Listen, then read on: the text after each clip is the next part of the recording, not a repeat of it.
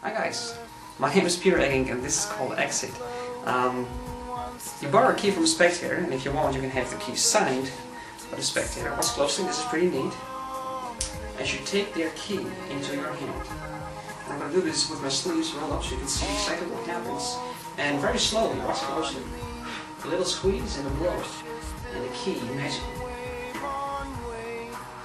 disappears. That's pretty neat, but I know it's on a very safe place. You see, tied around my neck, you can see that, is a lace. And something is tied on there, and people can actually feel right through the fabric, and they feel the key. Believe it or not, it is their key.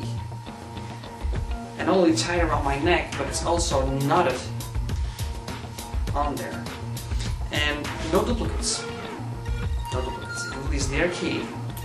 And it can also be done with the bar finger if you want. Easy to do, no sleight of hand necessarily. This is called